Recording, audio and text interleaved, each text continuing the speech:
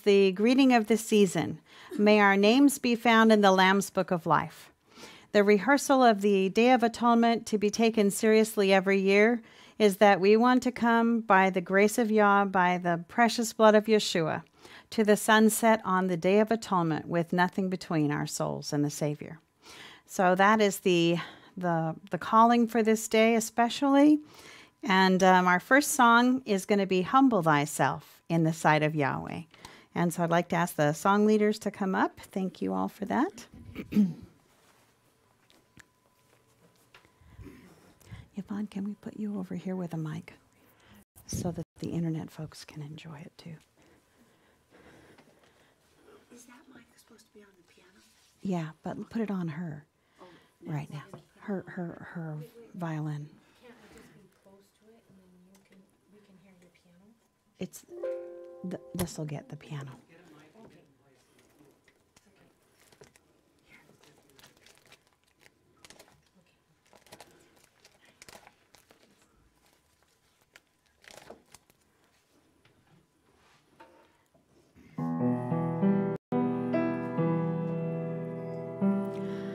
Humble thyself in the sight of Yahweh. Humble thyself in the sight of Yahweh. And he shall lift you up higher and higher, and he shall lift you up. One more time. Humble thyself in the sight of Yahweh. Humble thyself in the sight of Yahweh. And he shall lift you up higher and higher, and he shall lift you up. Amen. Our next song is going to be Feast Day Rehearsals. We like to sing through all of them from the spring all the way through to the fall. And this is the middle of the fall feast, with the Day of Atonement being today. But let's sing through all of them.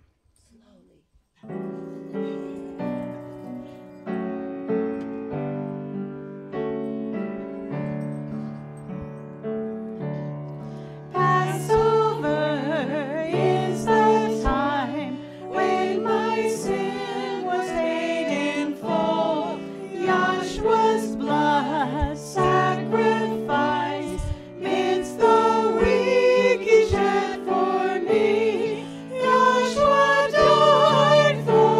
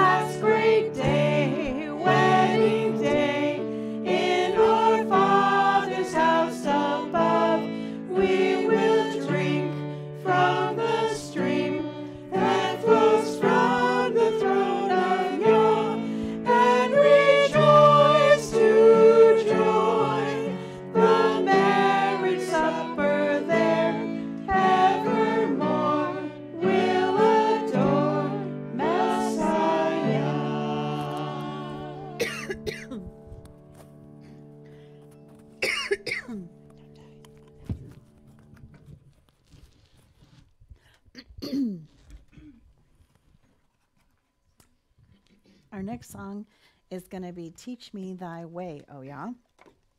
And this definitely relates to the sanctuary. As the Bible says, Thy way, O Yah, is in the sanctuary.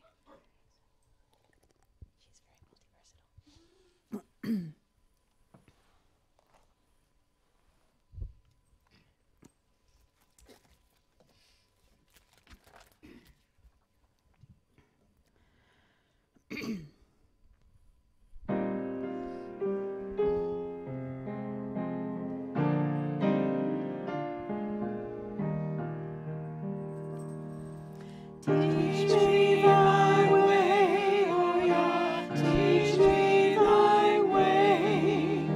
Thy guiding grace, O Lord, teach me thy way.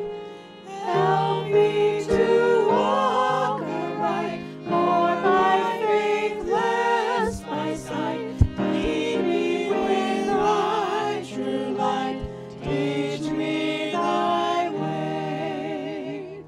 When I am sad at heart, teach me thy way.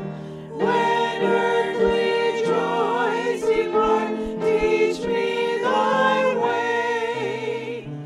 In hours of loneliness, in times of sore distress, in failure or success, teach me thy way.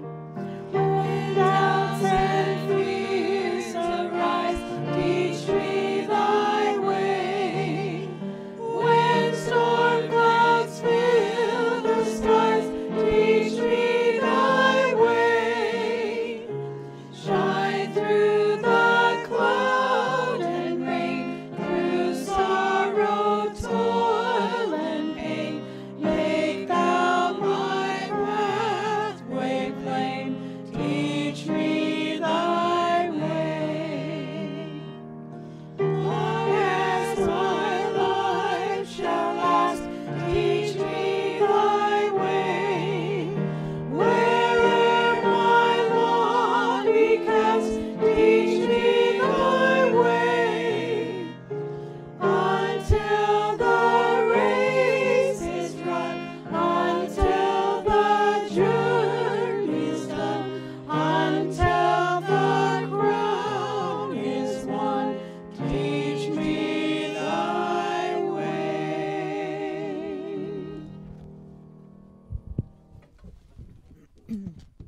Amen.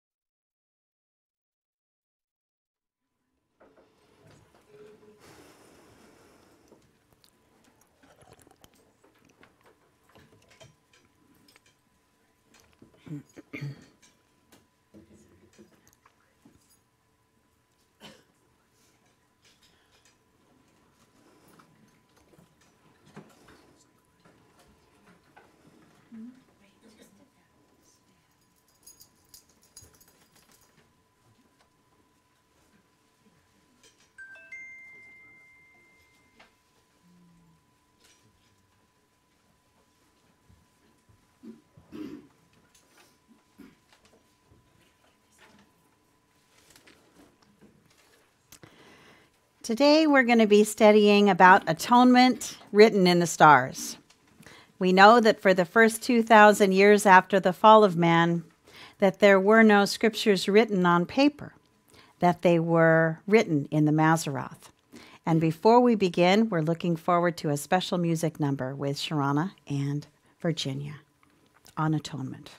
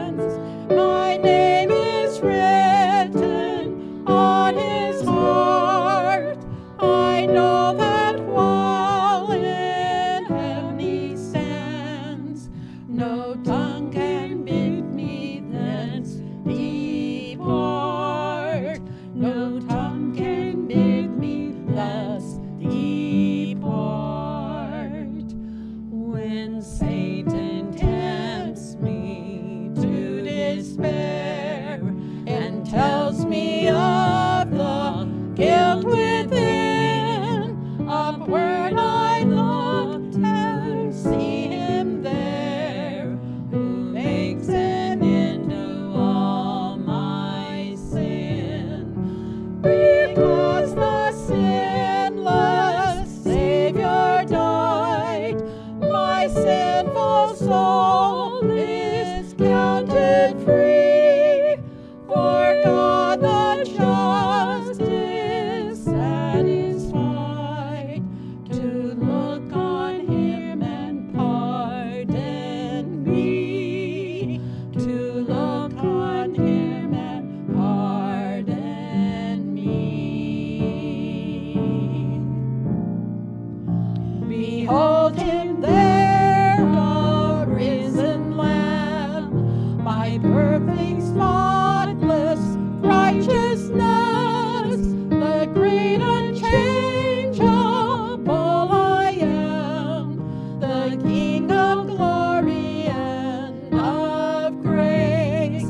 One with himself, I cannot die. My soul is purchased by his blood. My life is hid with Christ on high, with Christ my Savior and my Yah, with Christ my Savior and my Yah. One with himself I cannot die. My soul is purchased by his blood. My life is hid with Christ on high, with Christ my Savior and my Yah, with Christ my Savior and my Yah. My life is hid with Christ on high, with Christ my Savior and my Yah.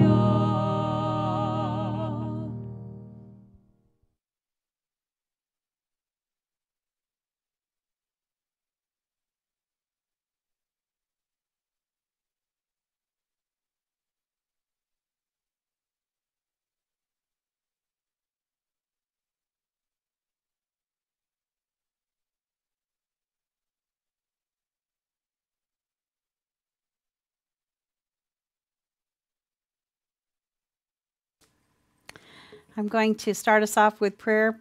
Apologies, I was muted there. And at the conclusion of my prayer, I'm asking that Mark would blow the shofar. We have had a little shofar blast in the room when we had our prayer time, but we want to be able to bless those of you joining online.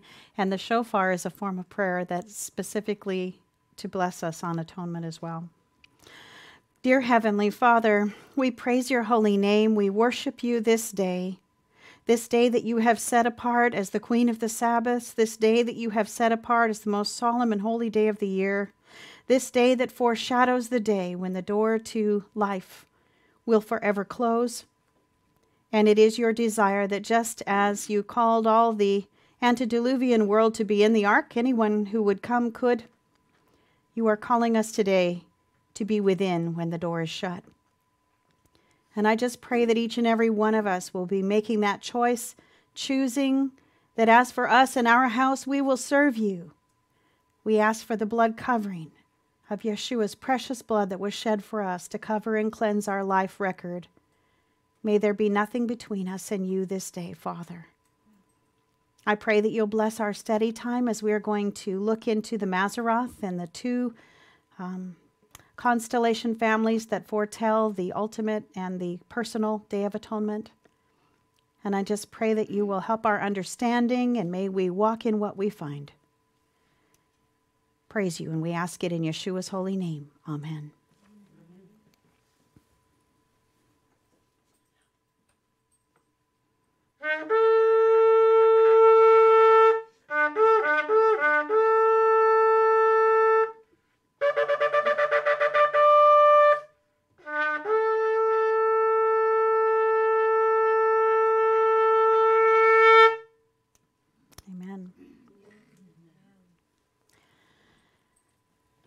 Atonement written in the stars. Now, I know that we are familiar with the idea now that the primary constellations, which unfortunately have been paganized and repackaged as the zodiac, that they originally were intended to be aligned with the 12 tribes of Israel.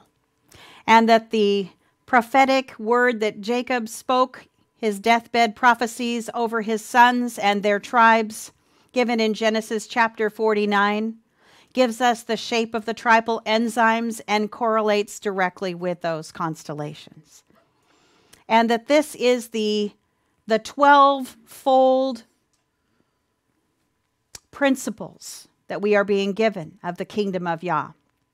12 is one of the most spiritually meaningful numbers in Scripture.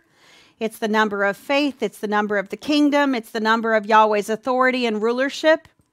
And so the reason that there are 12 original star families, because each of these primary constellations have 3 deacons, is that the constellations bear the message of the restoration of Yahweh's kingdom. So as I'm sure you can imagine, there must be at least one constellation about atonement, right? Yes. And not only is there one, there are 2. One of them pertains to personal atonement, and the other pertains to planet-wide. So we're going to look at both of these today. The one that has to do with the ultimate and final day of atonement, the one just before the second coming, is the Tala constellation, and it is the worthy lamb that was slain, today represented as a ram with horns, but this was not the ancient way of portraying this constellation. This is indeed a portrayal of Yeshua, and at the name of Yeshua, every knee will bow on this ultimate day of atonement, of things in heaven, of things in earth, and of things under the earth. So we'll be studying Tala and its 3 deacons as we look for the lessons in the ultimate and final day of atonement. There is also, as I mentioned, a constellation that pertains to personal atonement, and that is Gedi. Today, it's called Capricornus, which is wrong, but it's usually portrayed correctly even today, after all these years, being a goat fish. Now, as I've mentioned before, the heavens are divided into 4 quadrants, which are portraying the branch prophecies. We know that Yeshua is the Messiah because the Messiah was the one who would come and fulfill the branch prophecies. And so the branch portrayal of Messiah, man, eagle, bull, lion, these are the principles and the worthy lamb that was slain. There are 5 branch prophecies, and they are the heart of the throne of Yahweh.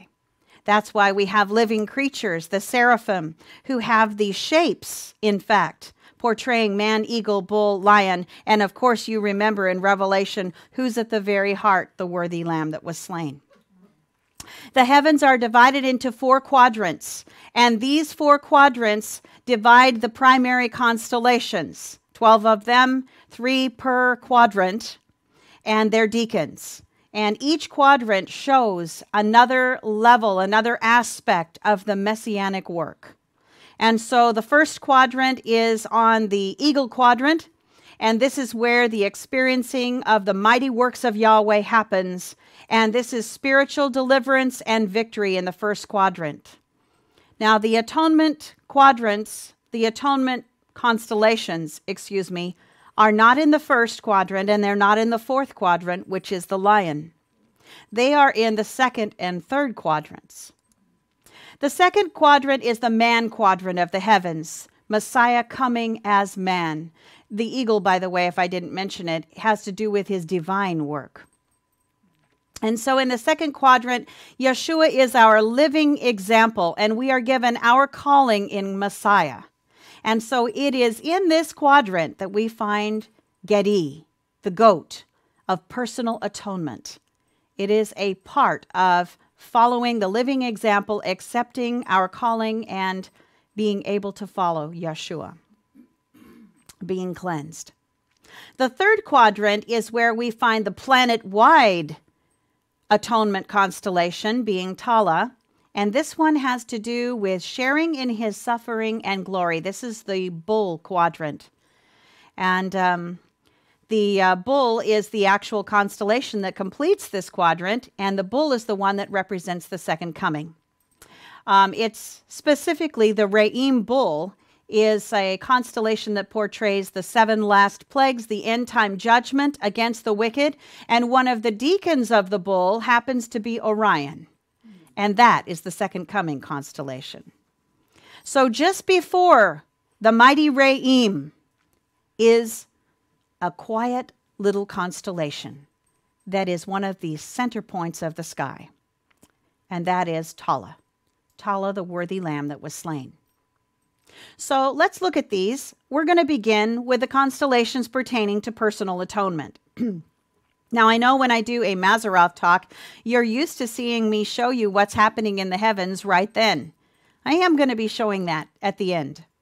But there's something that I wanted to pause and do first. I wanted to show you how atonement is portrayed and the steps and aspects that are a part of it given in the Mazzaroth. And these are permanent things that are up there, at least for now.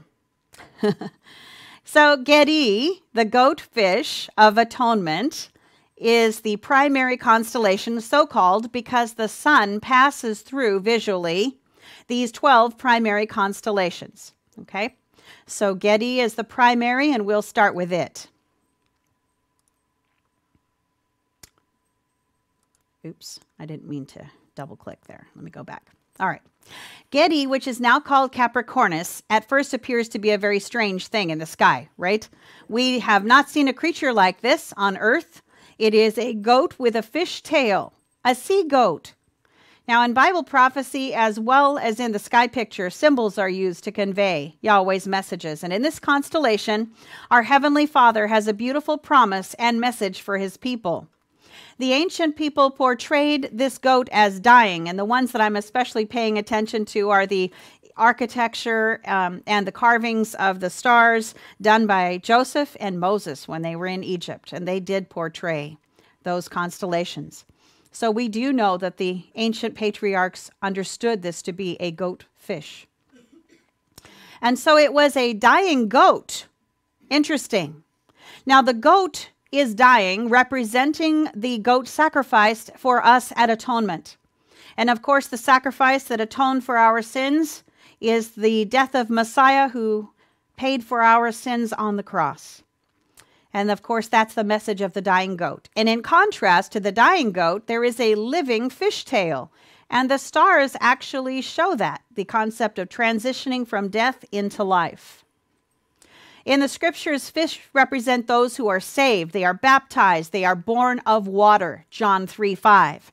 And so also, if you remember, when the disciples were called to go out as evangelists, they were called to be fishers of men.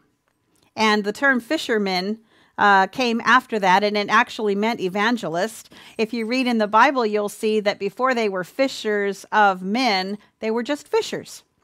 And fishers caught fish. But of course, a fisher of men, the symbol here is that those who are saved are to be born of water and to be fish, the fish who are caught.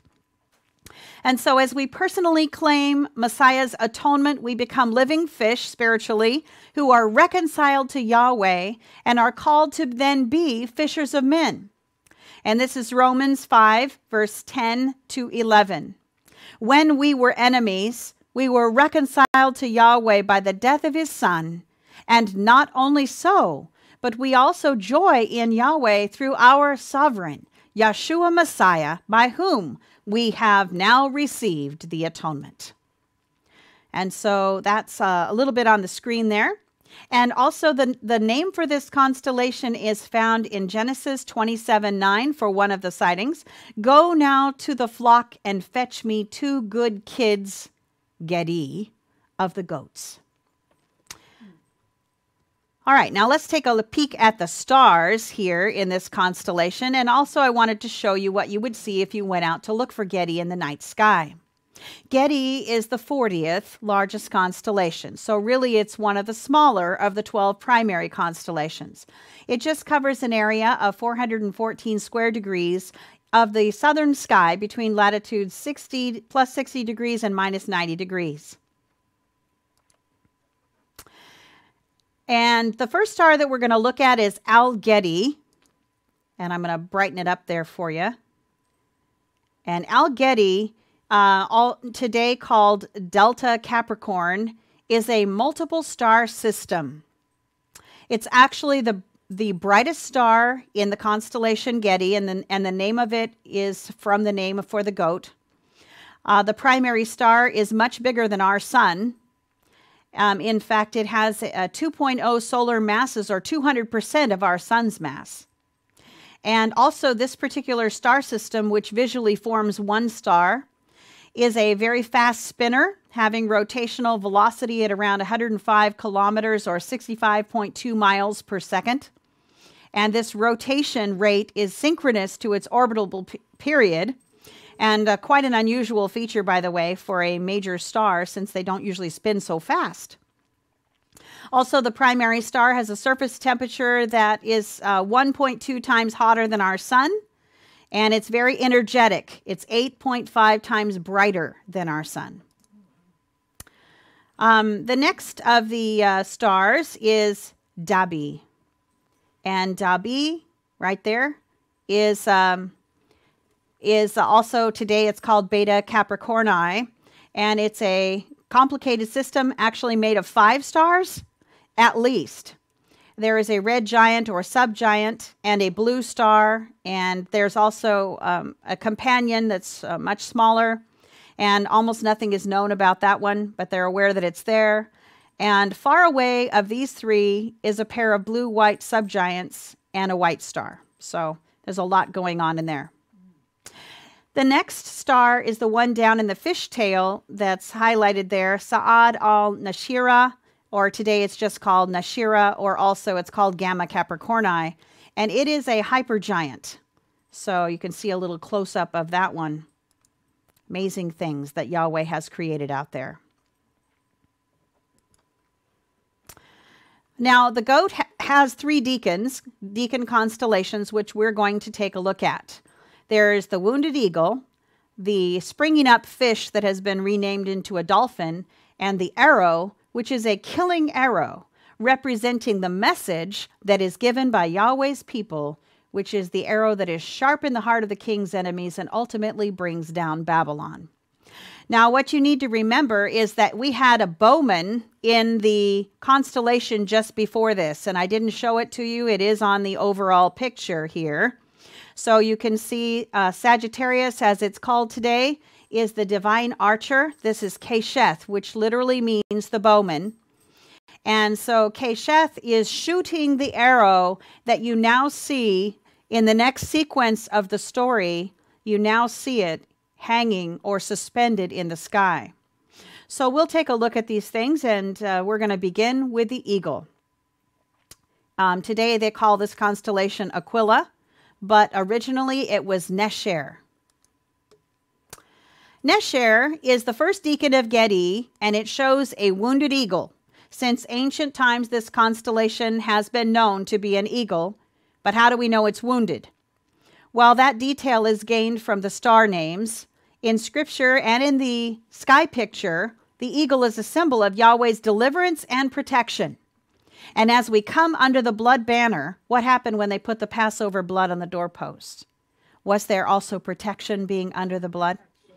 And so that's the message here, that there is a wounding coming. There is a difficult time coming.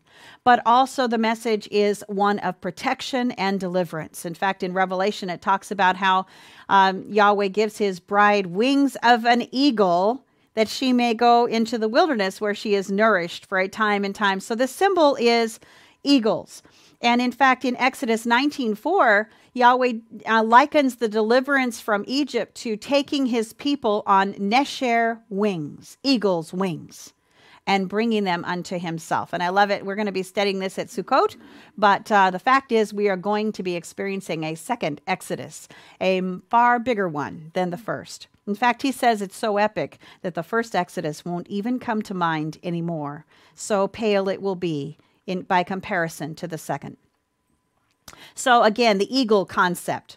And also it's mentioned in Jeremiah 49:22, behold, he shall come up and fly as the eagle, Nesher, and spread his wings over Bozrah. Now Bozrah, oh my, we don't have time for that one. But I will tell you that when you start to study Bozrah, I believe it's the concentration camps.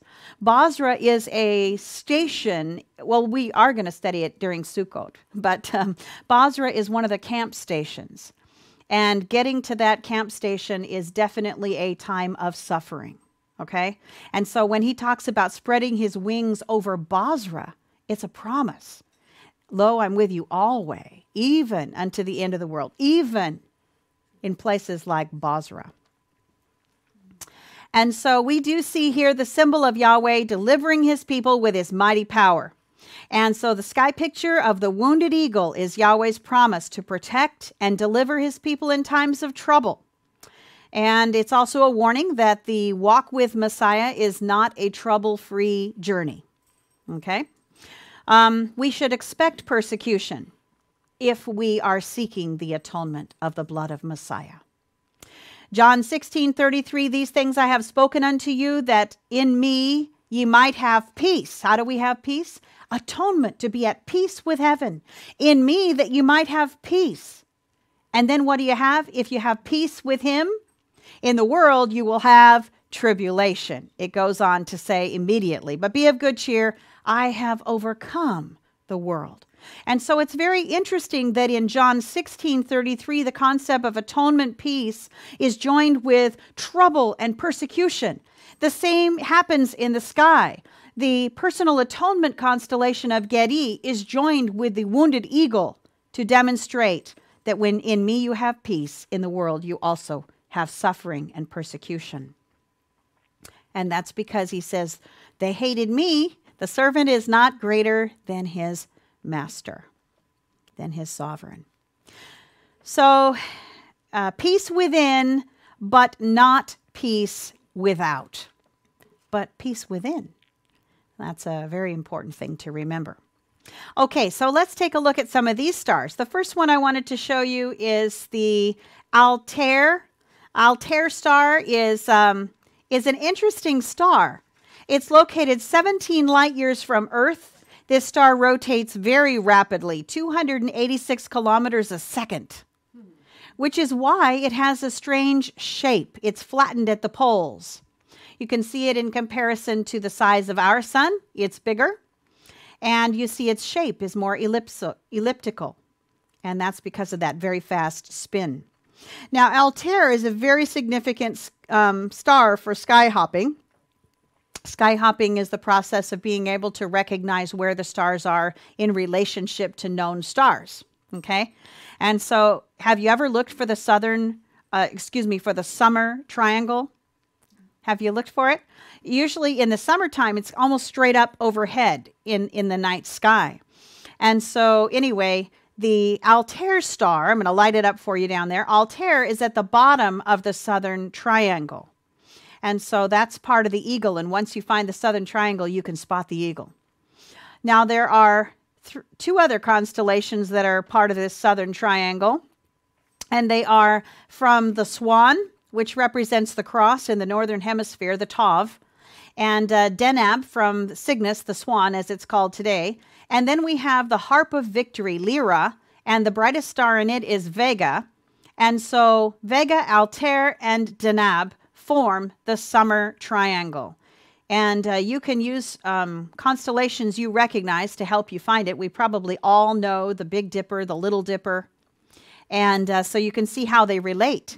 Using the front of the Little Dipper coming forward on the cup, it points right to Vega. And using the middle handle of the Big Dipper, it points to Deneb, etc. And you can also use the Scorpion, which is a very recognizable constellation. And that will help you find the southern summer triangle. I keep calling it southern. It's the summer triangle, and it will be just a bit up above the scorpion. Okay, so the next star we want to look at is, it was Tara Red. Today it's called Tara Z, and even it's called Gamma Aquilae. And it is a bright, giant star. Okay? This star is burning helium into carbon in its core, and after it has finished generating energy through nuclear fission, it's expected to become a white dwarf. And anyway, the star has an estimated 3.5 times the mass of the sun and has expanded to 92 times our sun's radius. And it is radiating over 2,100 times the luminosity of our sun. You know, when I read things like this, it just gives me a picture of Yahweh. Do you ever think Yahweh is going to experience something, or you're going to experience something that he is not powerful enough to handle? If you're ever tempted to think that, I want you to remember the Bible says he breathes these out. He breathes out the stars. The heavens were formed by the breath of his mouth. Wow. That is the one who you worship and who watches out over you. The next star is Alshane or Alshayan, and it is now called Beta Aquila, and it is a subgiant star. I couldn't get a very close-up shot of it, but I can show you a picture. And because of its moderate brightness, Alshane should be easily visible from locations with dark skies. So you use a star hopping technique where once you figure out where the Altair star is, then you can begin to see the rest of the eagle. And you're going to have an asterism that, as you see in the lower left of the screen, looks a little bit like a kite, a squashed down kite. That's the shape of the brightest stars forming the eagle coming down. And the base of the kite, like the string coming down, is where his talons are. And then we have over here in the wing Al-Okal, or Okab, as they call it now. And it is a blue-white hued star that is 83 light years from Earth. And it is the third brightest star in Nesher. Also, there are some beautiful deep space objects. And this one, Nesher, is home to a number of planetary nebula, including NGC 6751. Now, planetary nebula can look simple, round, and planet-like in a small telescope, but when you see them with the Hubble telescope, you begin to get a glimmer of the things to enjoy in Sukkot. Because you know why the Feast of Sukkot is 7 days? Because it's a trip. And the 8th day is the day for drinking of the water of life. It's not that you're going to be told, oh, don't touch the water of life. We haven't reached the 8th day. Nope, nope, nope. Can't have it yet. It's not that. It's that after the king comes on the first day of Sukkot, he's going to be taking us through to see these things with an immortal body.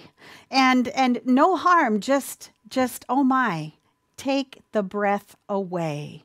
And I love to see the pictures and get a little, you know how if you're going to take a vacation, it's fun to look at the travel journals ahead, right? And imagine it. Well, think of this as you're looking at the travel journal and imagine that moment with the Creator. What a time it will be. Now, this is a Hubble image, and so this is a classic example of a planetary nebula. And I should share with you that I think the Creator intended for it to look like what you see. What do you see when you look at that? And here we are in the constellation that is referring to the eagle's wings spread out over Yahweh's people. And it goes right along with Psalms 33. Behold, the eye of Yahweh is upon them that fear him, upon them that hope in his mercy. Amen. And it's so big you can't miss it. So big you can't miss it. The next one is the very tiny little constellation of Shamem, called Sagitta today. It is the arrow, but it is a mighty arrow. This is the arrow that brings down Babylon. All the deceptions, all the lies of Babylon. And it brings down the abomination of desolation. So this is the second deacon of Gedi, the arrow, Shamem. And it, in the prior star family, I mentioned that there was Kesheth, the mighty archer, riding forth. It's the archer from Revelation chapter 6. He rides the white horse, and he comes bringing the crown of life. And so we see him in the sky. He is bringing the last gospel call to go out to the world. And and he also shoots the bow to show that Yahweh's people and Yahweh working brings a message. Shemem is meant to desolate, indicating it's a very effective destroying arrow. In fact, the word Shemem means desolate. And it's interesting because it's in Daniel chapter 9, where it talks about the 70 weeks. It says, and that determined shall be poured out upon the desolate. We're talking abomination of desolation. And Yahweh has a way of making things suitable. The punishment fits the crime. They have established the abomination of desolation, and he will come with his message to desolate the desolation. And so in Matthew 23:38, it says, your house is left unto you desolate, referring to the temple. That's this arrow. And in Hebrew, it would be this arrow's name. Of course, that's translated, although Shem Tov's Hebrew Matthew would show you the other way. And from that time, the daily sacrifice shall be taken away, and the abomination that maketh desolate set up. Daniel 12:11. Shemem, there shall be 1,290 days. And so this is a destroying arrow. In fact, in Scripture, it says, thine arrows are sharp in the heart of the king's enemies. Psalms 45, verse 5. And who are the king's enemies? We're talking the system of Babylon here, not people. We don't wrestle flesh and blood. But we are up against principalities and powers and the rulers of the darkness of this world, against spiritual wickedness in high places. This arrow brings down Babylon.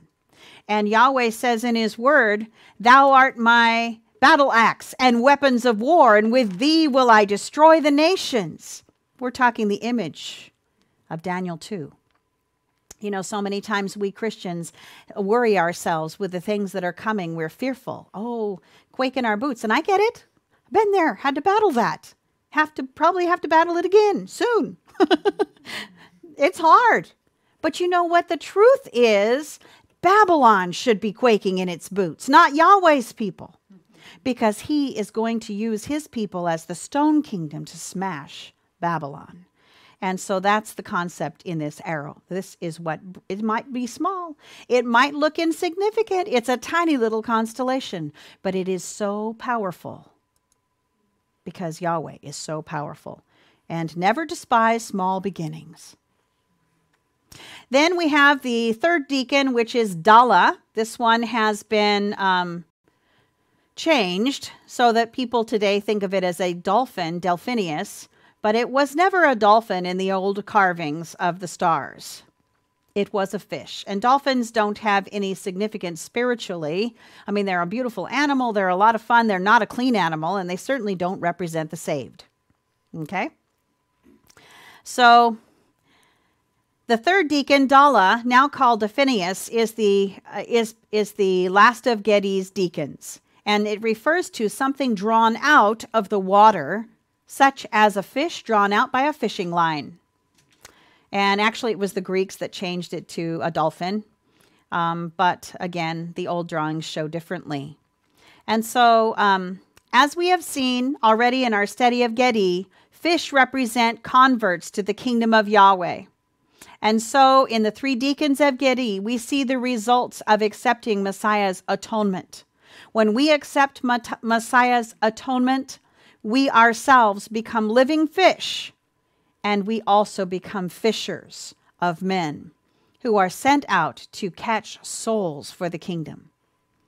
It says in Psalms 30, verse 1, I will extol thee, O Yahweh, for thou hast lifted me up, raised me up, Dala, and hast not made my foes to rejoice over me.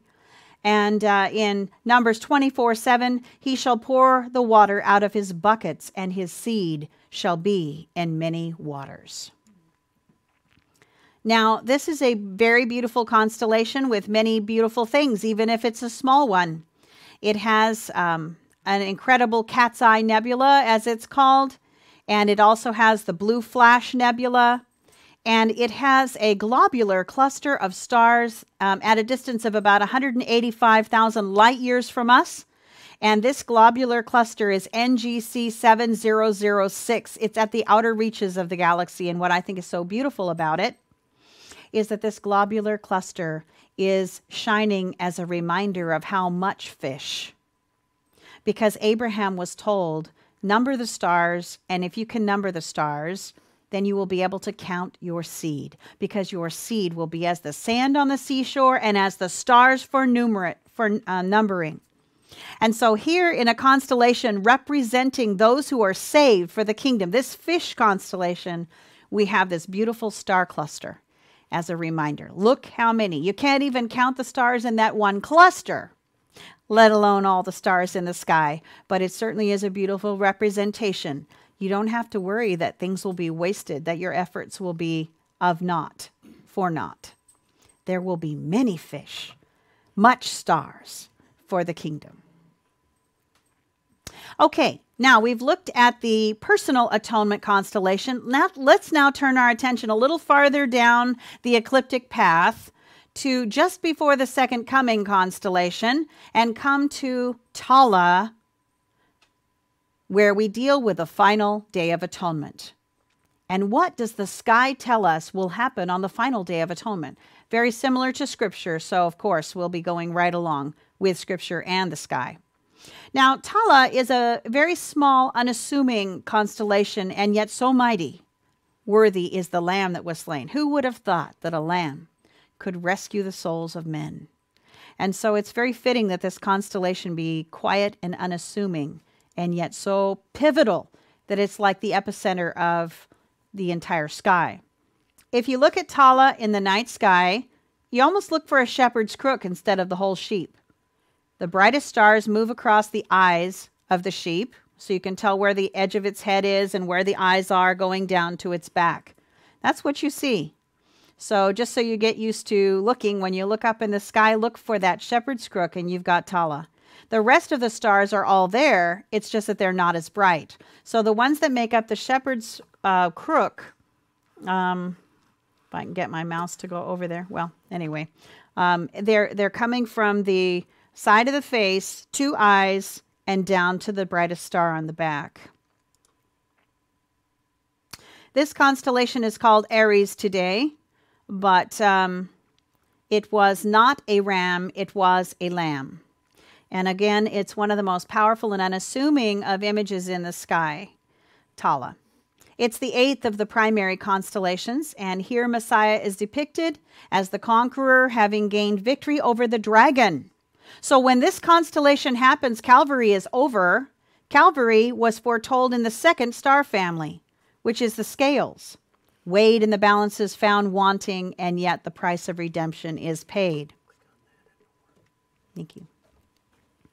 This is not the sacrifice constellation. This is the moment in time. This particular star family is telling the moment in time when at the name of Yeshua HaMashiach, every knee will bow. Philippians 2:10, of things in heaven, of things in earth, and of things under the earth. And Revelation 5:12, worthy is the Lamb that was slain to receive power and riches and wisdom and strength and honor and glory and blessing. Now, to demonstrate that this is a lamb and not a ram, I will show you one of the ancient carvings of this particular constellation. So here you see Tala in the picture. And so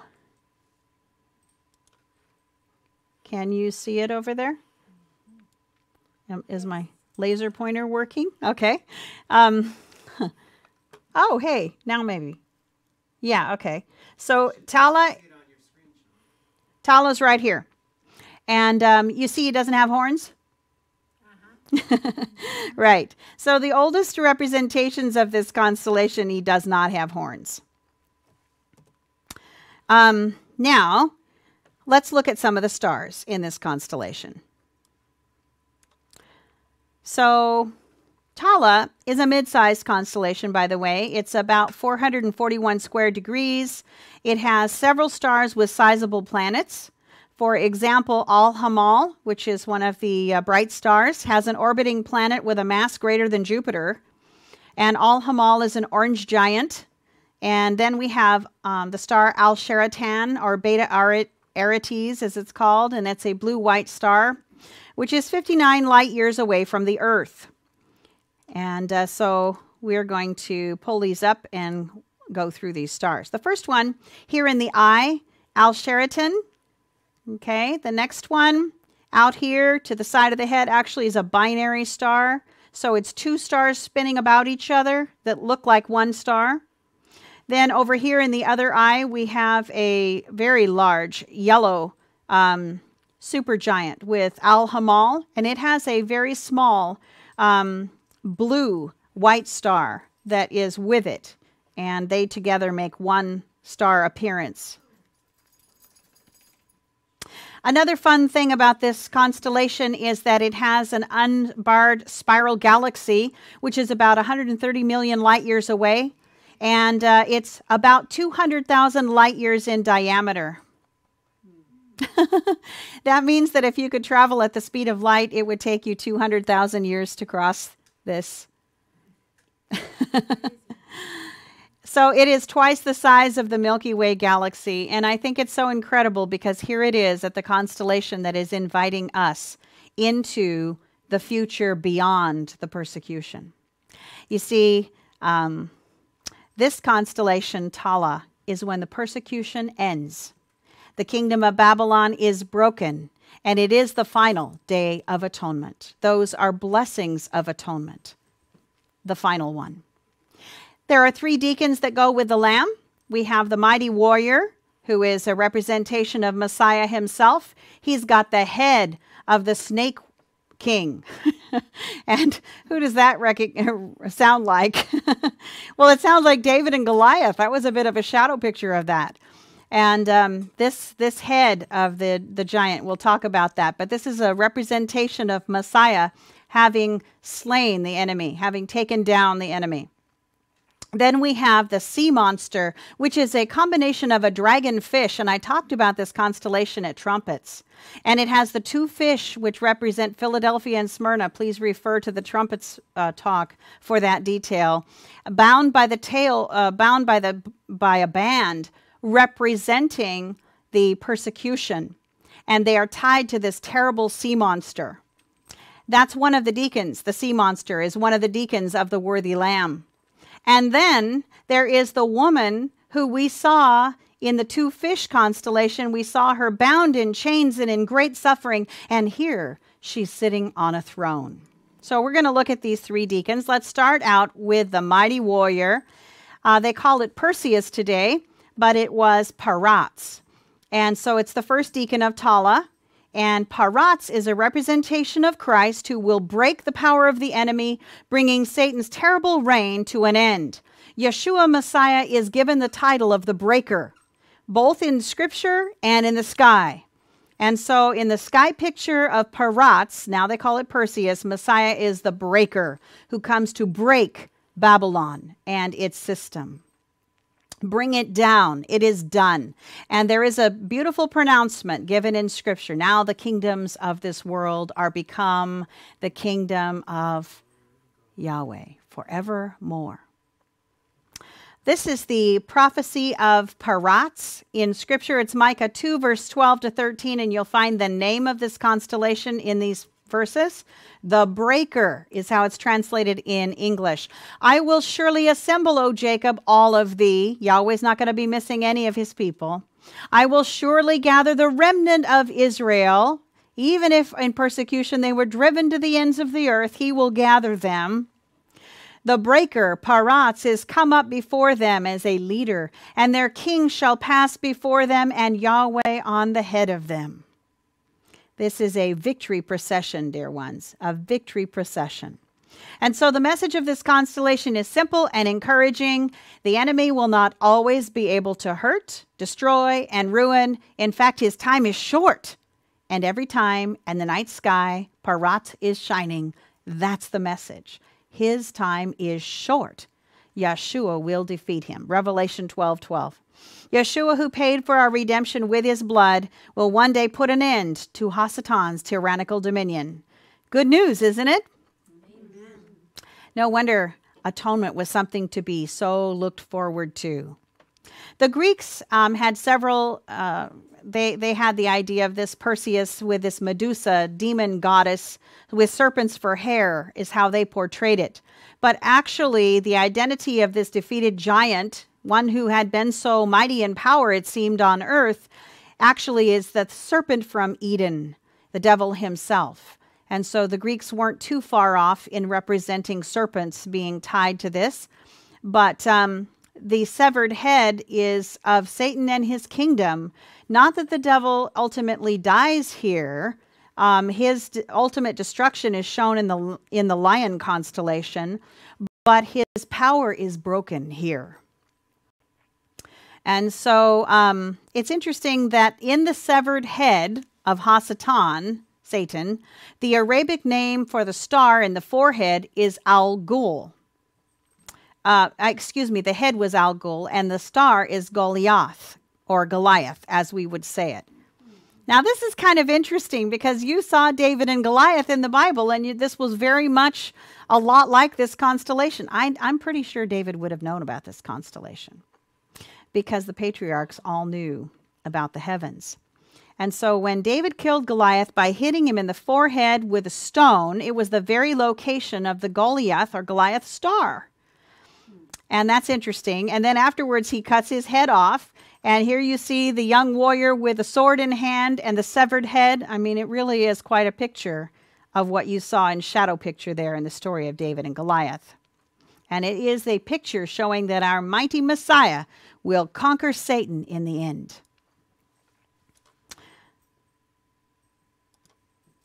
Okay, now I wanted to show you that we had something interesting happen with this Goliath or Goliath star. Suggesting the devil's impending doom, two comets passed through Hasatan, conjuncting with the Al-Ghul or Goliath star. The paths of the two comets visually formed crosshairs through Al-Ghul. In 1996, the Hyakutake comet passed through the head of Hasatan, conjuncting with Al-Ghul, as shown on that yellow line. And then the comet, that comet, by the way, I should tell you, is on a 20,000-year circuit.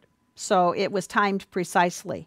And then 1 solar year to the day later, Hale-Bopp passed through Al-Ghul, as shown in the other dotted line.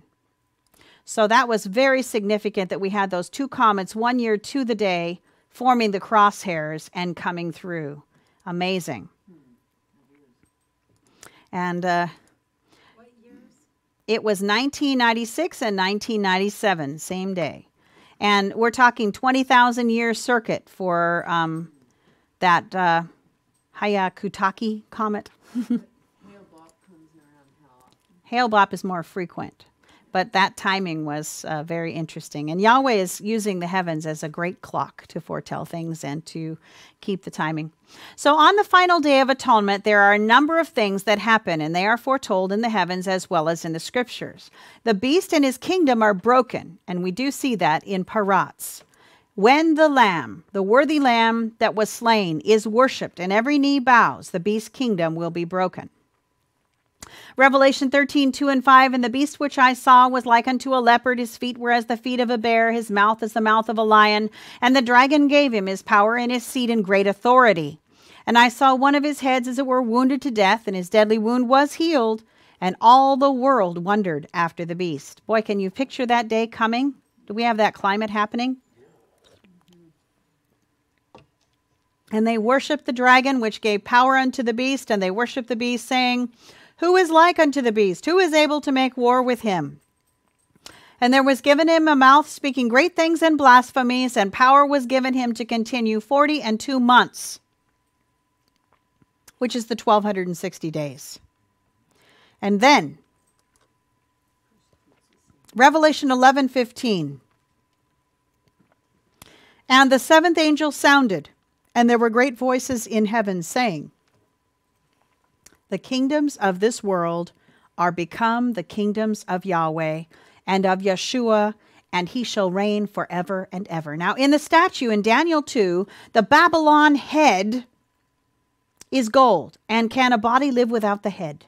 No. So as Babylon falls in the stars, it is being foretold by the head being removed. Babylon is taken down here. Now, we also have the persecuting power here, Leviathan, as we would say this in English. Leviathan, perhaps more in Hebrew. I don't know exactly. I'm sure I'm slaughtering that. This is the next deacon of Tala. It's now called Cetus, the sea monster. And in the heavens, Satan is most often pictured as a serpent or a dragon. And Leviathan has dragon aspects. You see that? Even the old carvings always showed dragon aspects. But also notice there are fish characteristics on it. It is a sea monster. And what do you know about fish? Fish represent those who are supposedly belonging to Yahweh, right? It is the dragonfish. And if you remember at the Feast of Trumpets, when we were studying the two fish representing the two companies at the end of the world, those who will be translated without seeing death, rising up in the fish, going straight up in the heavens, those who are martyred and lie down in death first, those two companies of believers, they are both bound by the tail to this terrible creature. And so this creature, which is a dragon and fish, is actually belonging to Satan. They claim to be Yahweh's, that's the fish aspects, but they really have the character qualities and belong to the dragon, the devil himself. And so the Bible calls them the synagogue of Satan. In Psalm 74:14, we read, "Thou breakest the heads of Leviathan in pieces, and gavest him to be meat to the people inhabiting the wilderness." Interesting. Who's in the wilderness? Remember the woman with the eagle's wings?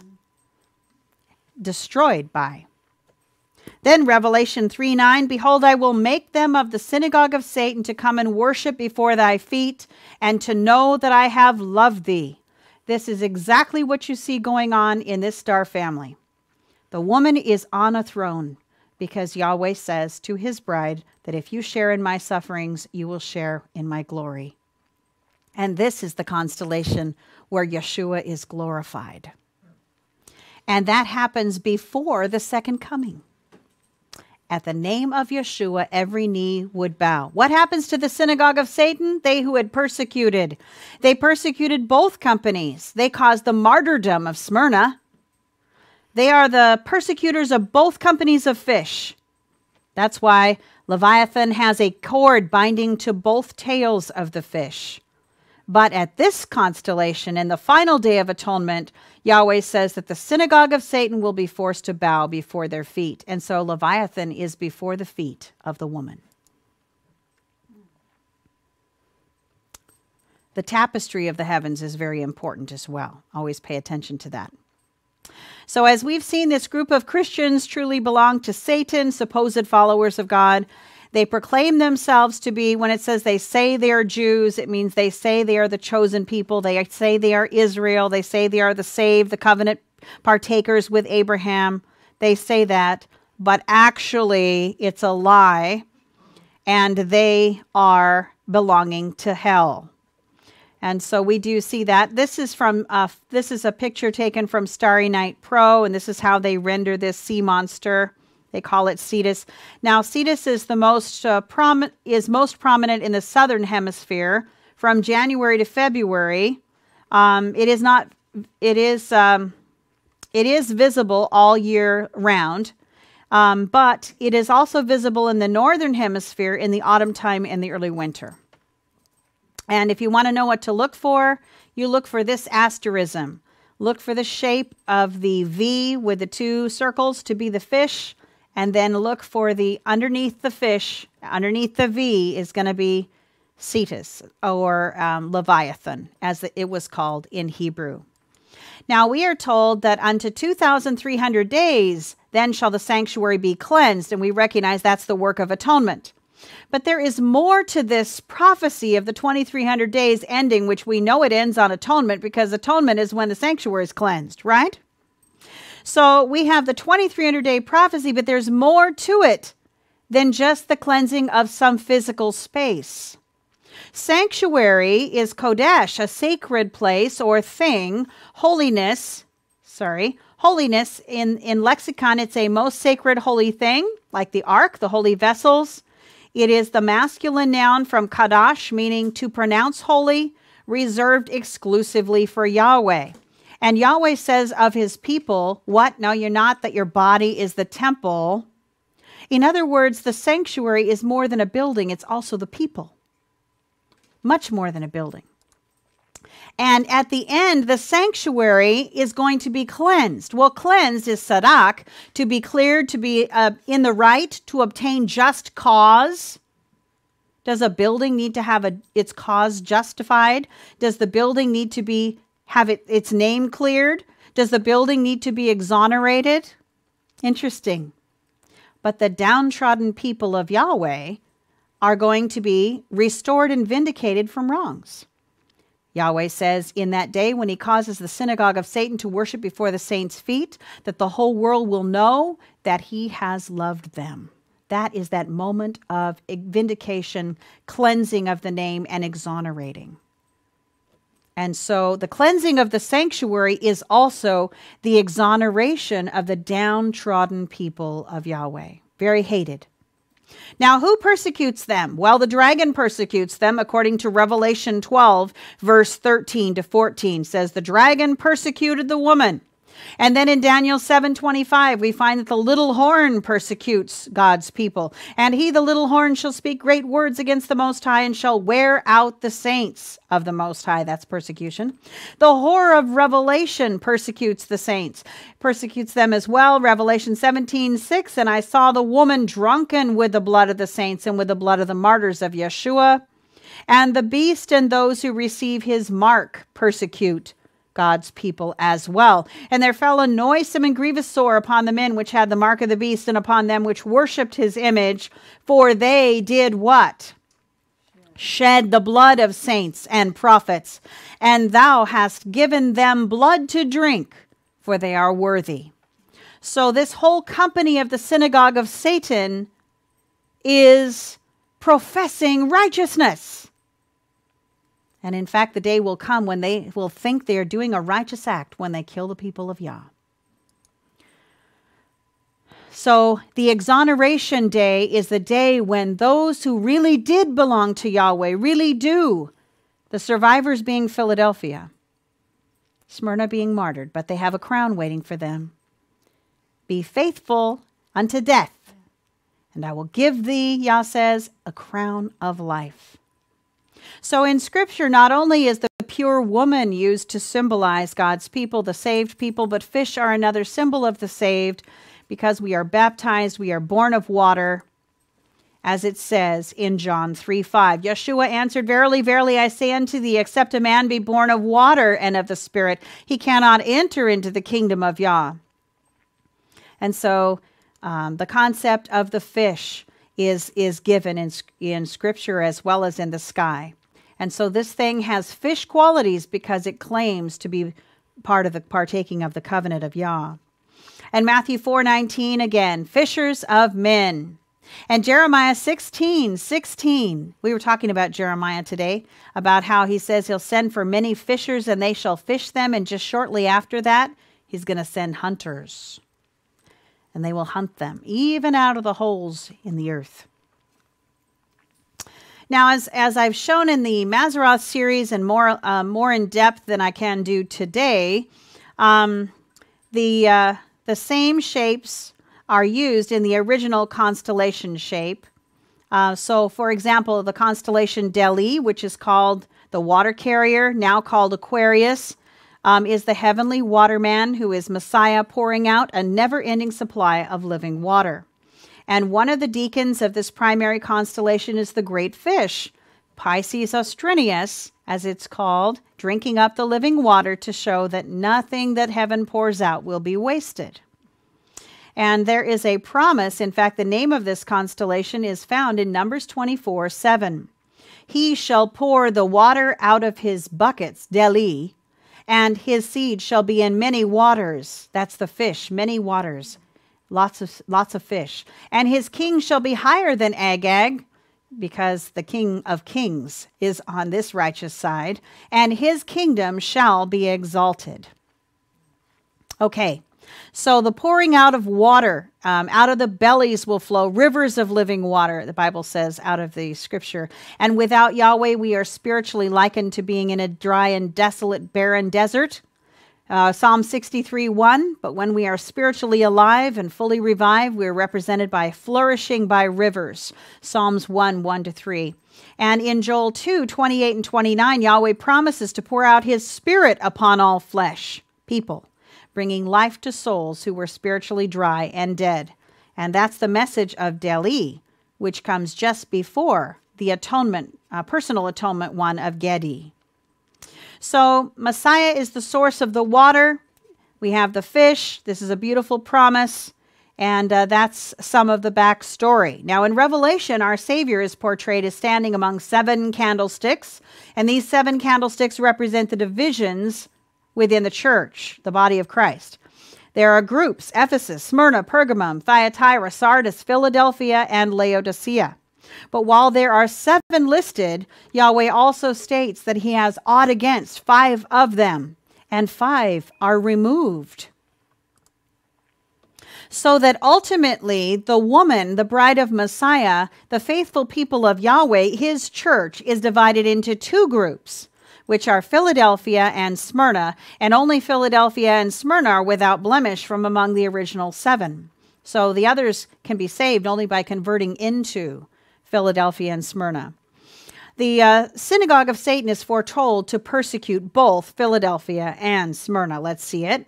Revelation 2, verse 8-11, and unto the angel of the church in Smyrna write, these things saith the first and last, which was dead and is alive.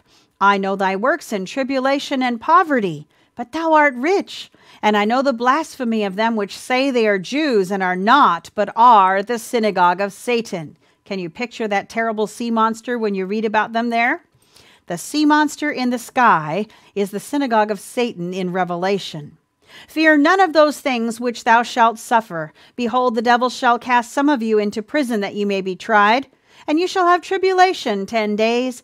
Be thou faithful unto what? Death. And I will give thee a crown of life. And so the promise of a crown of life is given to the martyrs in Revelation 2, 8-11. That group is Smyrna. They are the fish of Dagim, Pisces as it's called today, that are lying down in the heavens, having passed first through the grave before being saved. Oh, and I have something I have to tell you. Just a little quick note. I always used to really be concerned that I didn't want to be a martyr in the last days because I wanted to see the king come. I just wanted to see the king come. And I thought, if I'm a martyr, I won't get to see him come. And then one day, Yahweh showed me that everybody sees him come. Everybody sees him come. Every eye will see him. There's even a special resurrection for those that pierced him.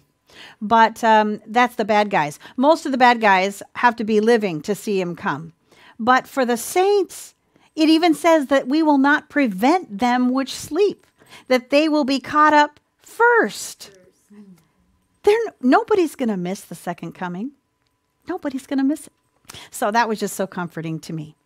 So both fish here get to see him come. Absolutely. Now the second group of saints is the 144,000. And those are the ones that endure persecution, but aren't going to be killed. Won't be that for lack of trying, but they won't be killed. After the close of probation, when no more saints can be killed, the synagogue of Satan will be made to worship before the feet of the believers in Philadelphia. And that happens because the persecution is forever over. Revelation 3, 7-11, and to the angel of the church in Philadelphia write, these things saith he that is holy, he that is true, he that hath the key of David, he that openeth and no man shutteth, and shutteth and no man openeth, referring to the door of probation. I know thy works. Behold, I have set before thee an open door, the door to life, and no man can shut it. For thou hast a little strength, and hast kept my word, and hast not denied my name. Oh, dear ones, may that be our testimony. And here's the future for that group. Behold, I will make them of the synagogue of Satan, which say they are Jews and are not, but do lie. Behold, I will make them to come and worship before thy feet, and to know that I have loved thee, because thou hast kept the word of my patience. And so right here in the star picture, the woman is sitting on a throne because she has shared in his suffering, and now she is to share in his glory. And guess who's at her feet? The synagogue of Satan. It's that moment in time. Worthy is the Lamb that was slain. We will, by his grace, share in his glory. And so we've seen these two fish. We've seen their connection with the synagogue of Satan, that the band represents the band of persecution. The one rising up is those who ultimately the synagogue of Satan will worship before their feet, the other being the martyrs, but there is a crown of life awaiting for them. And that terrible fish dragon. It's a good picture, really. Yeah. The synagogue of Satan. Now, interestingly enough, during the persecution, one of the deacons of the two fish is Koshara, today called Andromeda. It is the woman in chains. It is the epitome of suffering, this constellation for humans. We never will suffer on the magnitude that our precious Savior suffered. But for humans, it's the epitome of the suffering, and it represents that final time of trouble. And so it is connected with it is a deacon of the two fish. But right here, one star family away, the woman is not in chains anymore. No, not anymore. In fact, not evermore. Isn't that cool? Revelation 2:10, fear none of those things which thou shalt suffer. Behold, the devil shall cast some of you into prison, that ye may be tried, and ye shall have tribulation 10 days. Be thou faithful unto death, and I will give thee a crown of life. And so there it is, the synagogue of Satan before the feet of the woman. Isaiah 10:22, for though thy people Israel be as the sand of the sea, yet a remnant of them shall be saved and return.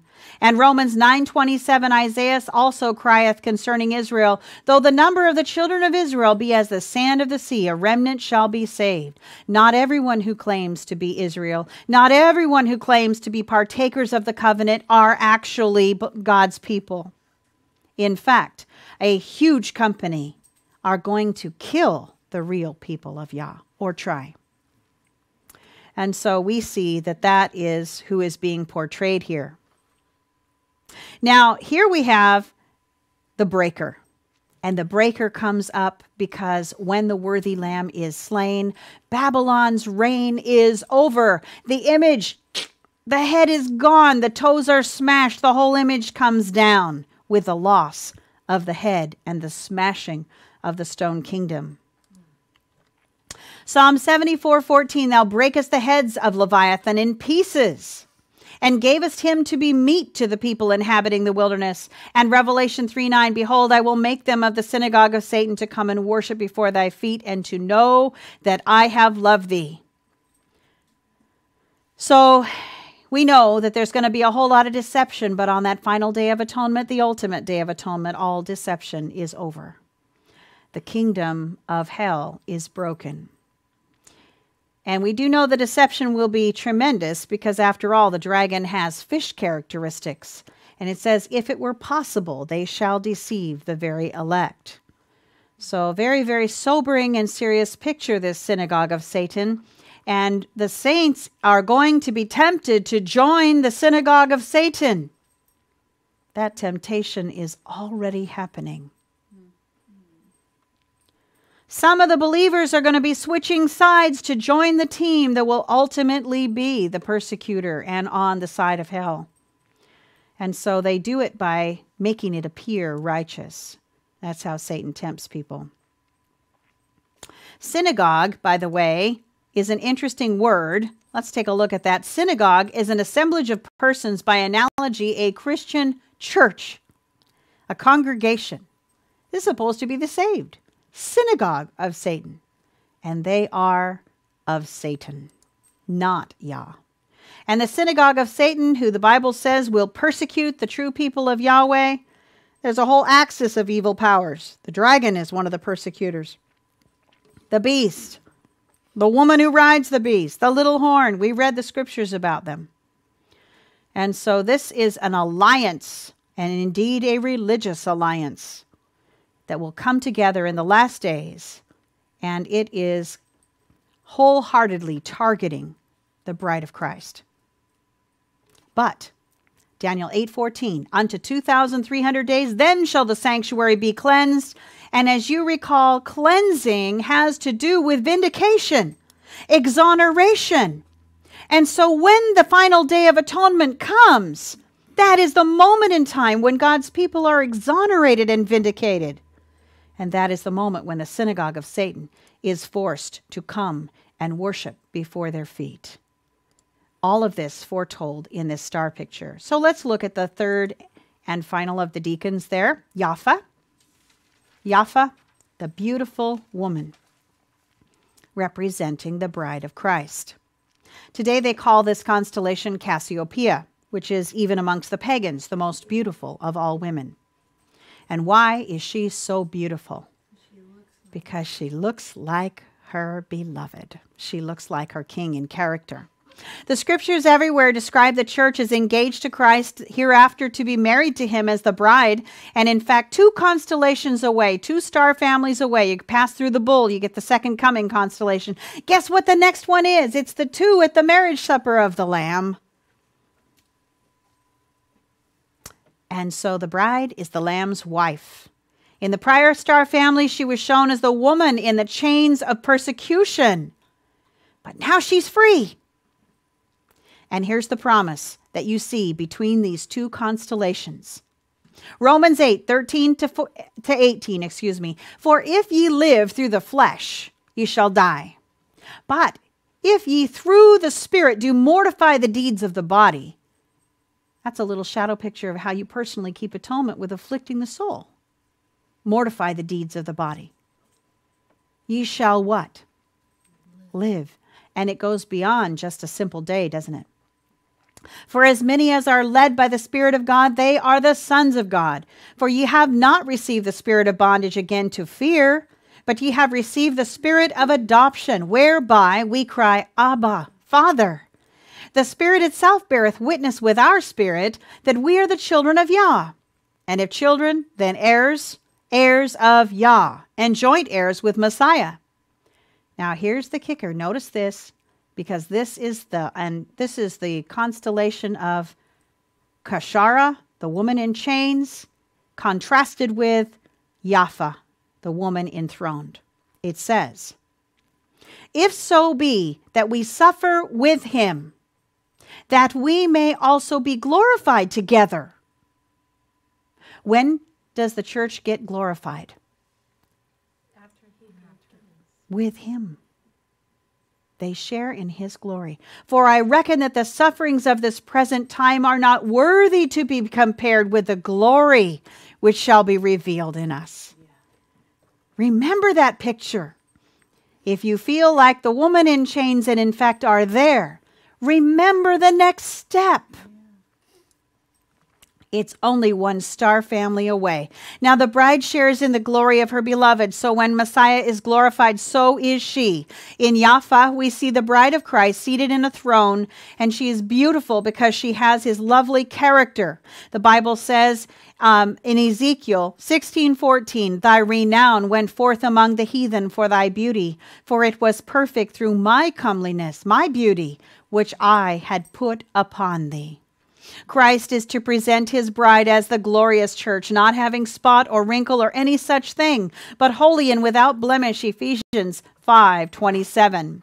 Having shared in Messiah's suffering, Yapha is now an enthroned queen, a picture of the saved people of Yahweh when they partake in his promised glory. And foreseeing that glorious future, John the Revelator wrote in Revelation 20, verse 4, "And I saw thrones, and they sat upon them, and judgment was given unto them. And I saw the souls of them that were beheaded for the witness of Yeshua and for the word of Yah, and which had not worshipped the beast, neither his image, neither had received his mark. And they lived and reigned with Messiah 1,000 years and more." Notice also the wording in Scripture that they are to be overcomers, getting victory over the beast and his image and his mark. Now, you don't use the word victory for easy street.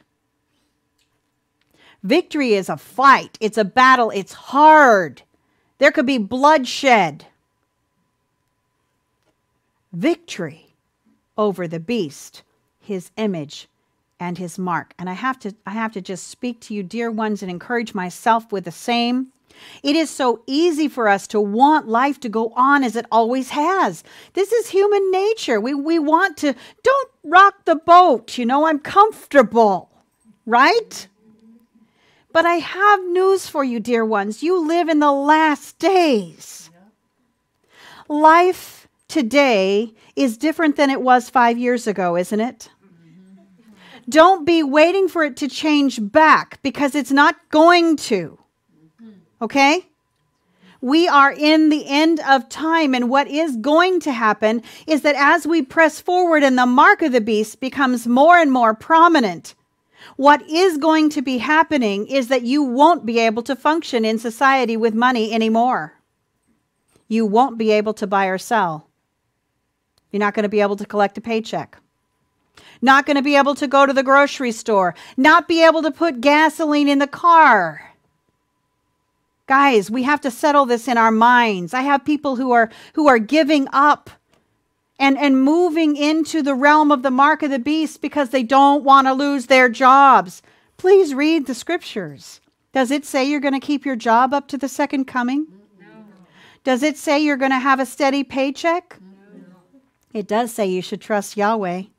That wonderful Elohim who sent manna for the children of Israel in the wilderness and provided for Elijah. He is looking out for his people. But you need to know and settle it in your soul. Your life is about to change.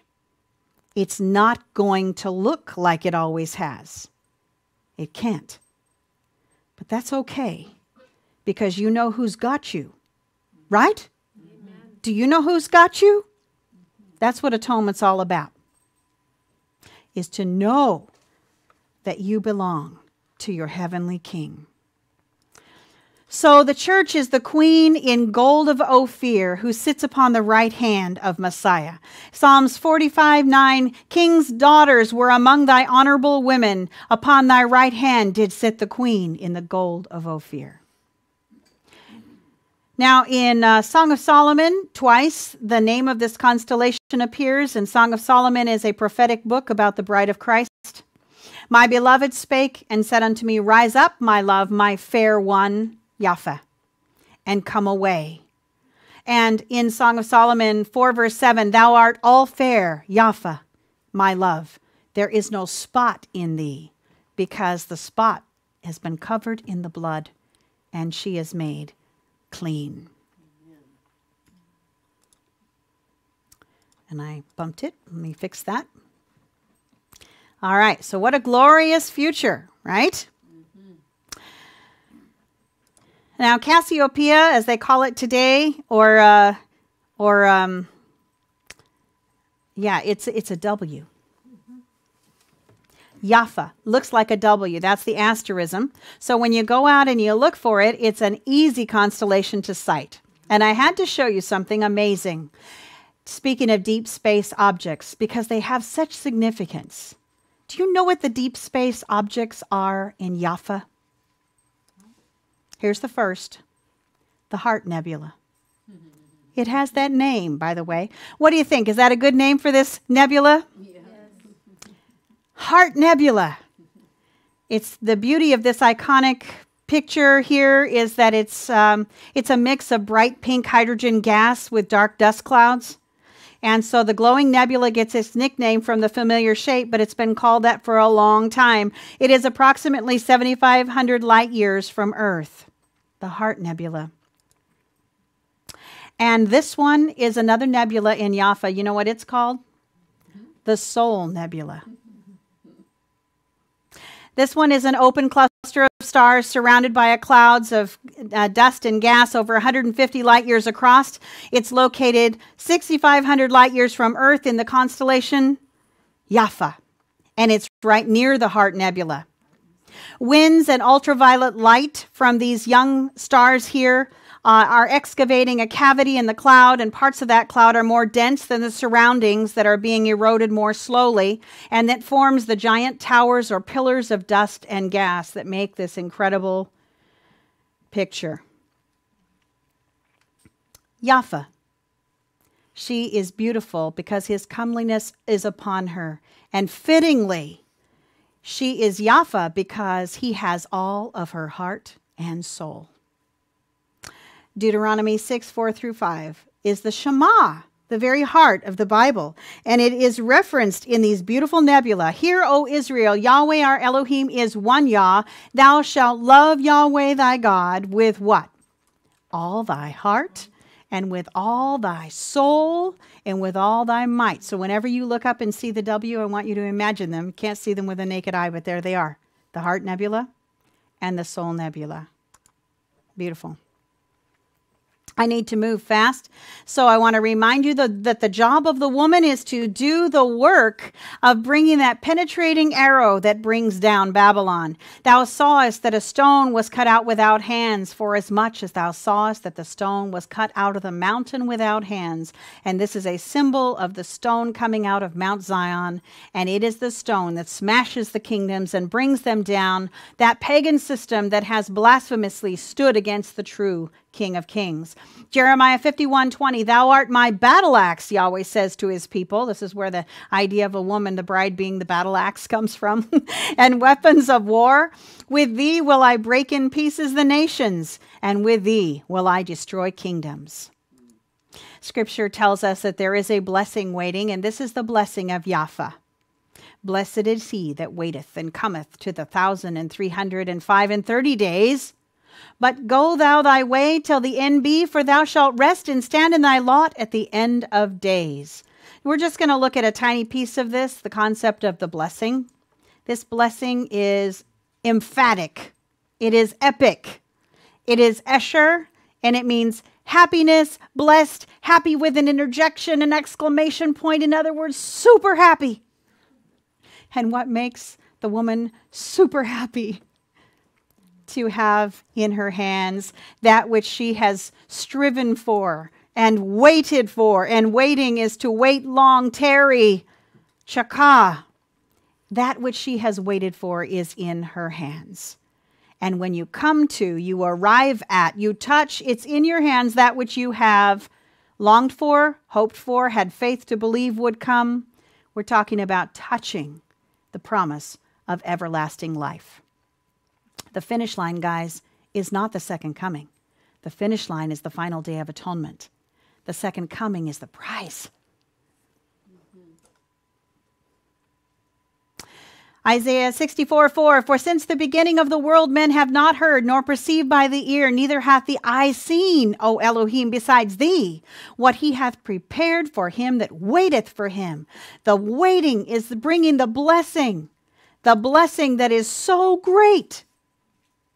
Isaiah 40:31, but they that wait upon Yahweh shall renew their strength. They shall mount up with wings as the eagles. We see this in Nesher, today called Aquila. Eagle's wings is not just protection, it's also a reference to this Isaiah prophecy. To mount up with wings like eagles, to run and not be weary, and walk and not faint. And we sing, teach me, Yah, to wait. Wait faithfully, wait patiently, with every breath faithful, because eye hath not seen nor ear heard, neither have entered into the heart of man the things which Yahweh hath prepared for them that love him. 1 Corinthians 2:9, and we have not followed cunningly devised fables. Revelation 2:7, he that hath an ear, let him hear what the Spirit saith unto the churches. To him that overcometh will I give to eat of the tree of life, which is in the midst of the paradise of Yah. I hope and pray, and I know you do too, that each and every one of us will get that invitation. Come and eat. Enter thou into the joy of thy master.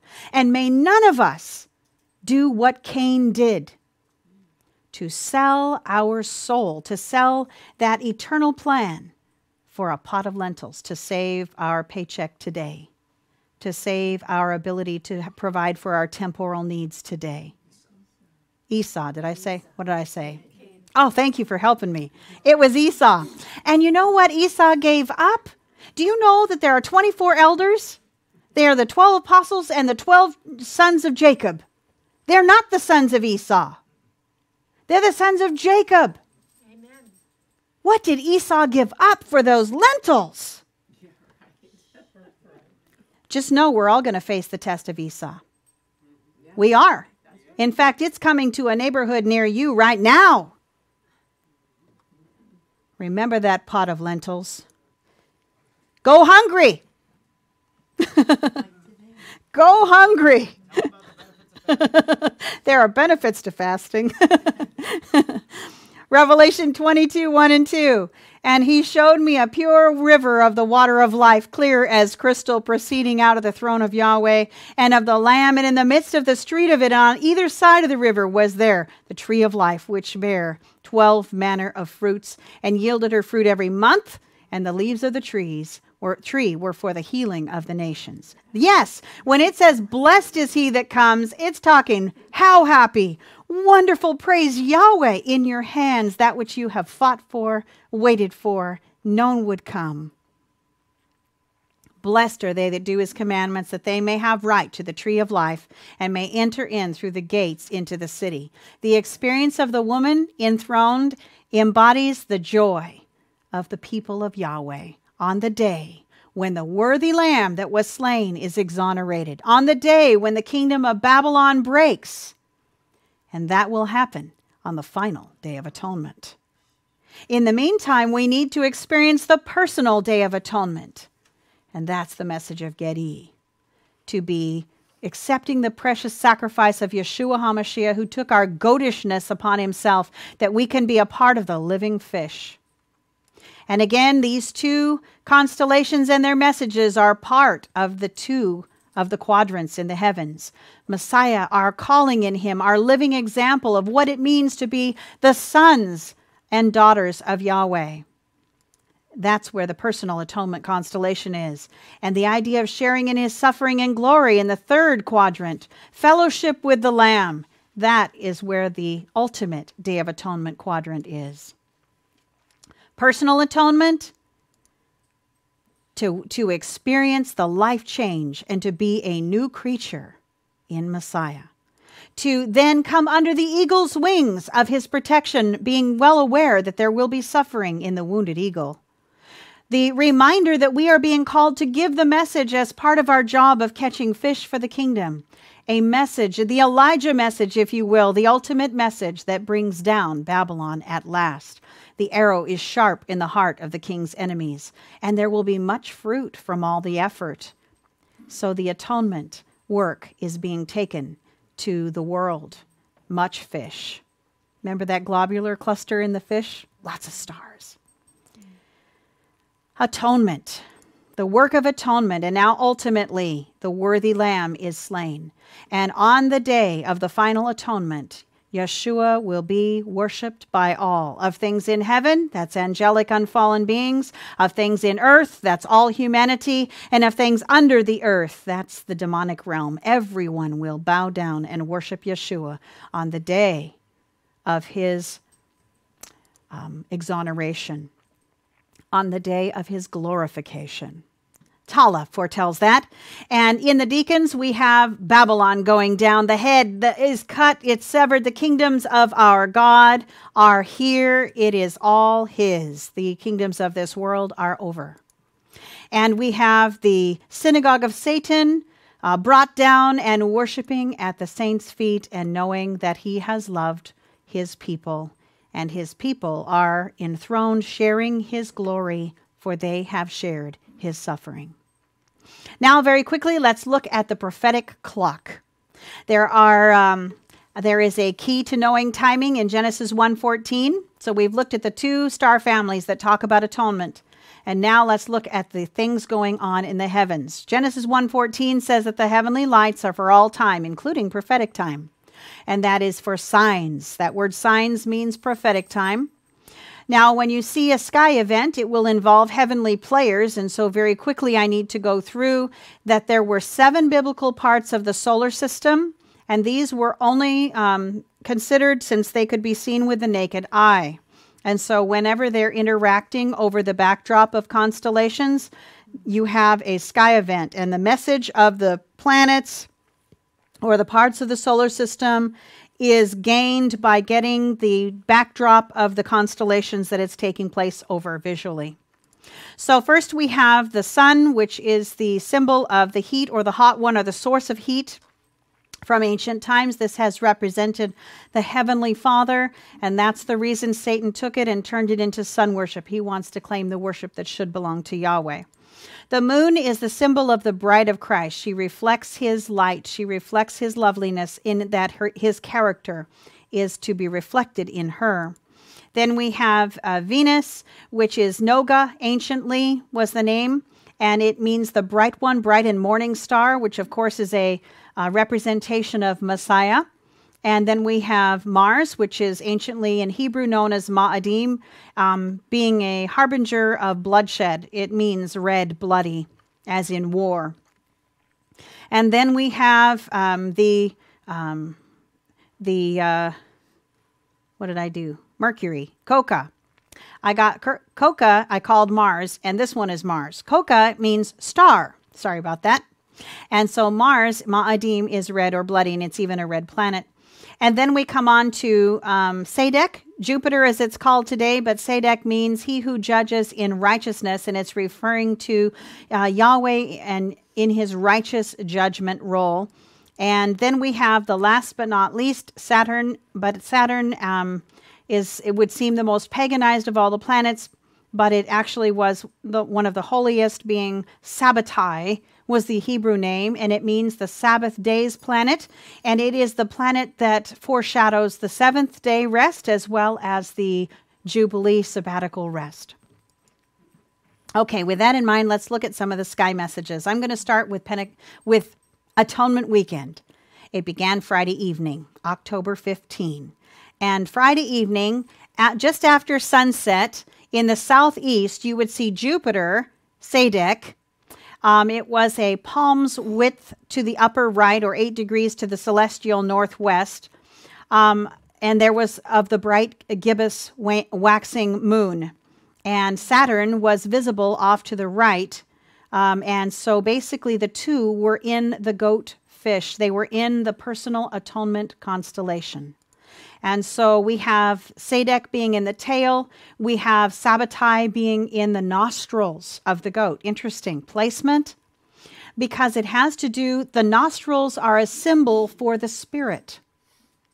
In the breath of life was put into man. Man became a living soul. So the concept of soul and spirit is very closely associated with the symbology of the nostrils. And in Genesis 6:3, Yahweh says, "My spirit shall not always strive with man, for that he is also flesh, yet his days shall be 120. Interesting. We have the Sabbath planet, which points to Sabbath day as well as Sabbath years. And it is the reminder at the breath point that the spirit will not always strive. We are coming to this ultimate sabbatical time, aren't we? And so the call to experience personal atonement is very strong in this placement. And then in Isaiah 55:6-3, "Seek ye Yahweh while he may be found." Did you notice that the fish tail that Sadek, the judge, planet, that it is right at the end of the tail. Seek ye Yahweh while he may be found. Call ye upon him while he is near. Let the wicked forsake his way, and the unrighteous man his thoughts, and let them return unto Yahweh, and he will have mercy upon him, and to God, for he will abundantly pardon.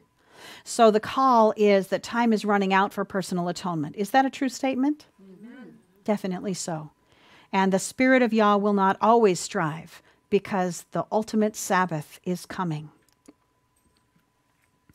All right, next, today, last night, which would be the eve of today, we had an interesting sky event. After sunset on October 16, you would have seen a conjunction, a joining together of the morning star planet with the heart of the scorpion.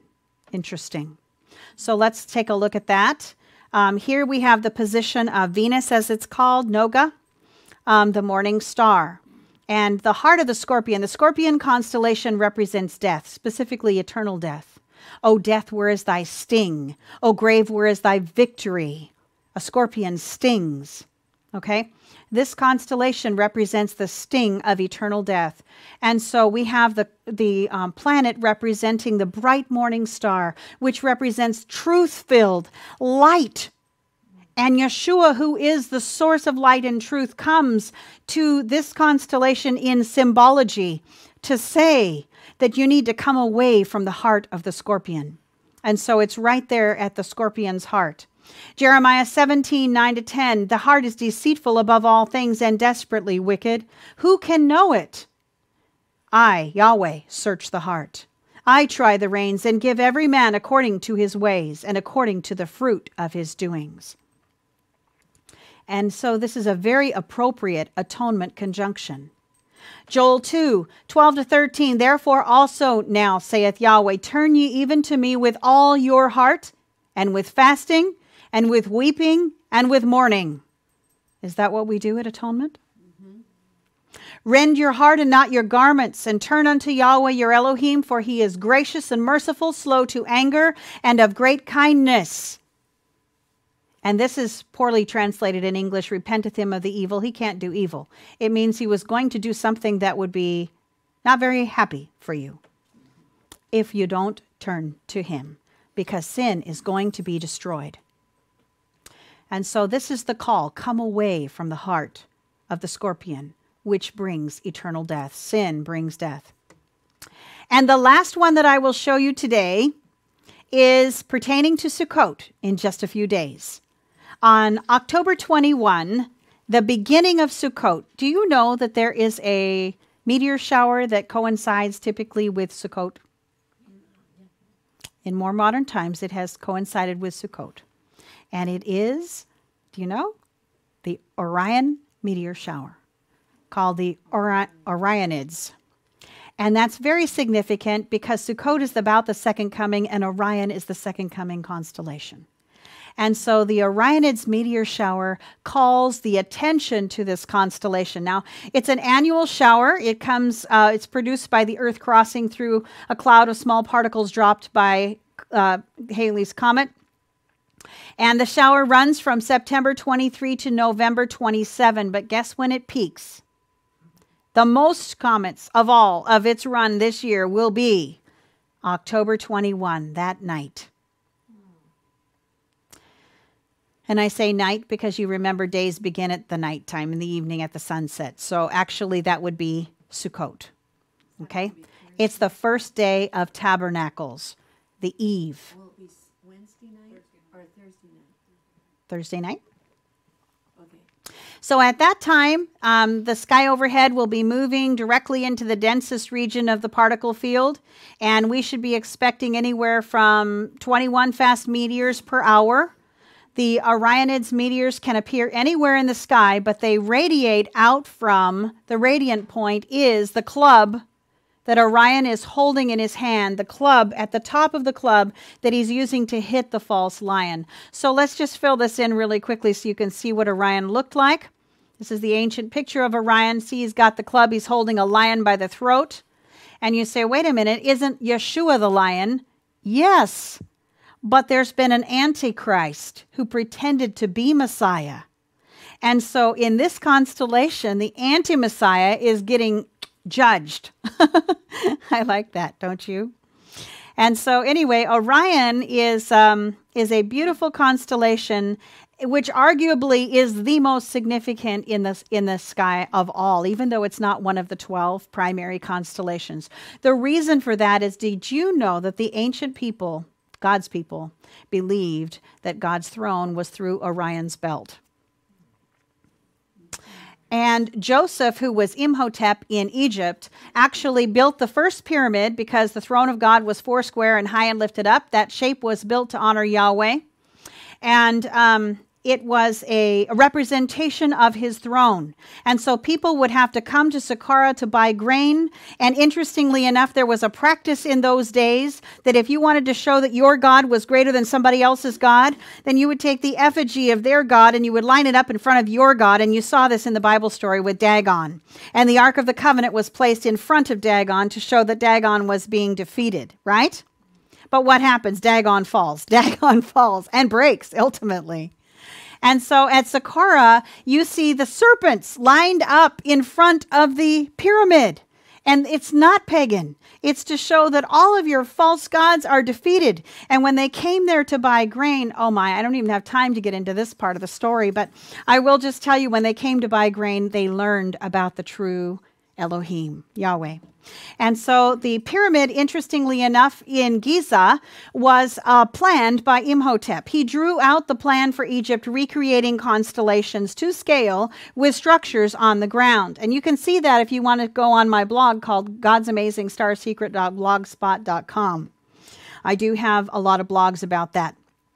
So the ancient people knew that the pyramid was associated with this particular constellation, and the great pyramids were the belt of Orion, and they were placed, other pyramids were placed in to form the stars of the Orion constellation on the ground to scale.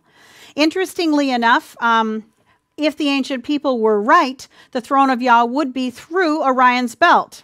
Now today, some creation scientists have taken that to consider if there's scientific evidence for that. And do you know that Hubble did find that there was a mathematical center of the universe, but he didn't want to admit it. And he writes about it in his diary, calling it odious, and it must be avoided at all costs.